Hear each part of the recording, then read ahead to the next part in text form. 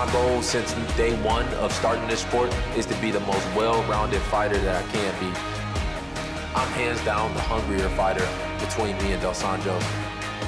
He's been at the peak. He's had another shot at it.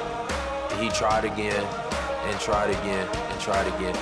He's gonna give it one more shot, but this is my time.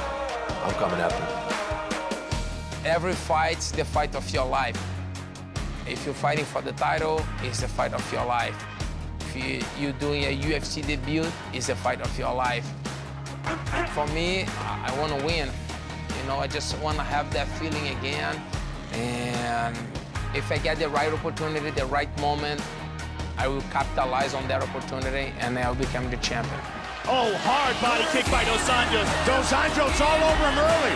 Looking to finish this fight right here. It is all over. Still moving forward. This kid is a monster. I've already faced the highest level of black belts.